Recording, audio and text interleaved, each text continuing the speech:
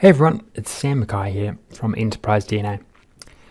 Today I'm going to go into some more scenario analysis. So if you've watched a few of my videos, you'll know that I'm a massive fan of scenario analysis in Power BI. It's where you can really start doing some incredibly advanced stuff that actually really adds value to your analysis. Now, this is actually extending a previous video where I've gone into a concept that I believe should be out there a bit more in the bit more widely used in the community, where you layer multiple scenarios inside your models.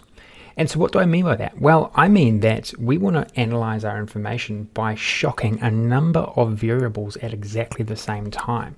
And so if you think about, say, a sales organization or an organization which sells something, maybe in a retail store, well, within that retail store, you can change the price of your goods and see how that impacts your results. You can also change the demand, so maybe the foot traffic or how many people are actually purchasing your products every day.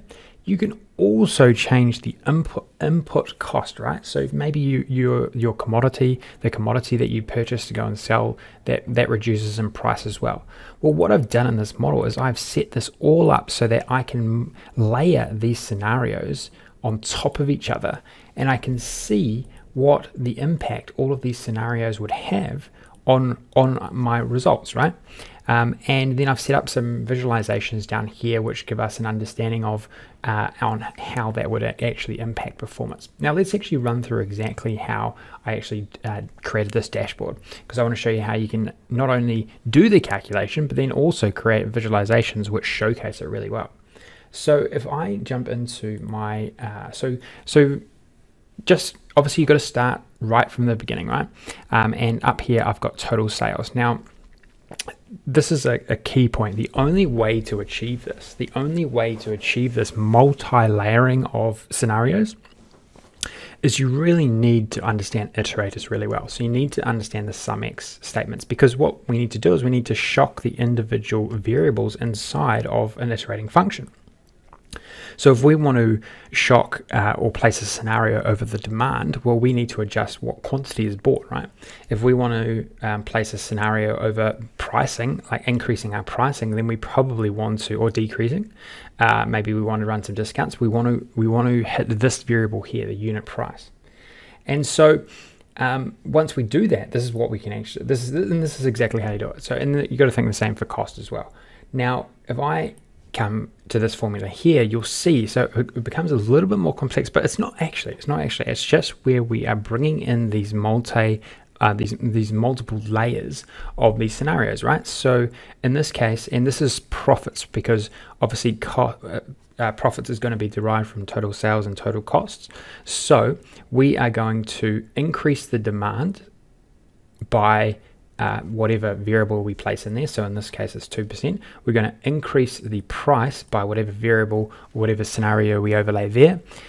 On the cost side, we are going to increase the demand. Obviously it's got to be the same. If you're selling more, you've not only got to increase the demand, but you've got to increase the demand on your cost side. And then we're going to look at our total unit cost down here, and then we're going to shock that by the cost change. And what's really cool is you probably could, if you want to make this clearer, we could say this is the sales side of the equation, and this is a really good example of how you should use descriptive comments. And this is the costs size of the equation. So I guess that makes it certainly a lot clearer. Just as a reminder, you can actually download this resource. It requires a small investment. You can check out the link down in the description. Okay, so now that we've done that, right, if you think about it, now every single element that we then bring in here is going to alter the calculation that it does at a particular row, right? And that's how we get these different results for every single day. Now, what I've done from there though is I've decided, well, I need a different visualization. I need further information. So I want to be able to select any time frame and see what the impact of these layers of scenarios do to my results. But it didn't actually look very good on a day-by-day basis. It was way too busy, right? So I want to see how this, the results of this over time. And the best way to do that is cumulatively. And so what you can do, and this is where cumulative totals are really awesome, is you can utilize the cumulative total pattern and then just input the initial calc that you've made. So what I have done is I've gone and calculated scenario profits here, but then what I've done is, just for the sake of pushing it forward a year, because we actually, this is just historic information if you think about it, just because that's the way I've set up the example. But what I did do is I actually pushed it forward first. Where have I done that? I've done it here. So I pushed it forward by using date add. So I pushed it into 2017 because it's 2016 data. I also did the same for just say a budgeting profits. And then what I did is I put them into the cumulative total pattern. And so if you see, and that's what this showcases here. And what's really cool about this, I think it actually much better represents in a dynamic way how changing any one of these elements can actually affect the overall impact on results, right? And so it's seriously cool how you can dynamically go and change any of these and see what results it is. So you could be sitting in a meeting and you could be saying, okay, well, we're going to we are forecasting. So say if nothing changed, maybe we're forecasting a rough time in the economy. It might spike up the prices of our products by 15%, and we're also going to see demand change. And then what is that actually going to do to our profits? What is actually going to do to our forecasted profits versus what we're actually budgeting for? So these are the really fantastic things that you can actually, and I'm just changing these as we speak because maybe they're a better way to to view it.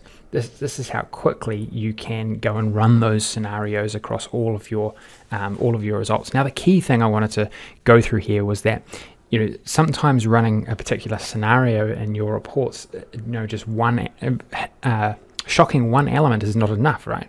And that's where you've got to have multiple layers of these scenarios, and you've got to somehow integrate them into your formulas. And then once you're done there, that's not enough. You then have to figure out, okay, well, what's the best visualization? I really like cumulative totals for a lot of these things, especially around this sort of scenario type build up. So that's when you then jump into these patterns or into these analytical scenarios or patterns of code, basically, that you can utilize over and over again to then go and create these great visualizations. Okay, so I'm going to round it off there. Hopefully you can see the potential here. I mean, there's just so much potential about this multi-layering of scenarios. I mean, there's even more things that you could do here. I mean, you could mash this in with your marketing, your advertising, your promotional activities, etc., and see how you can shock all of these things at once and see how that's going to impact the end result. And just thinking aloud here, the other thing you could do here is maybe put in some cards, and you could say, okay, well, what's the overall result? So instead of having charts here, maybe we actually want to have a card here which gives us the overall result. We can show the percentage difference, so on and so forth. So heaps of opportunities around that. Okay, thanks for listening in, and hope you enjoy the content. As mentioned, you can download this. Check out the description below. If you did like the content as well, really appreciate a like on the video, and certainly don't forget to subscribe to Enterprise DNA TV, because I run through some really interesting and relevant and practical Power BI tips every single weekday. Okay, all the best. Talk to you soon. Hey everyone, thanks for tuning in to Enterprise DNA TV. If you enjoyed the content covered in this particular tutorial, please throw the video a like. It really helps us and we really appreciate it. Also, don't forget to subscribe to the Enterprise DNA TV channel. We have a huge amount of content coming out all the time from myself and a range of content creators, all dedicated to improving the way that you use Power BI and the Power Platform. Lastly, check out Enterprise DNA's website. Plenty of resources and further learning that you can access very easily. All the best. Take care.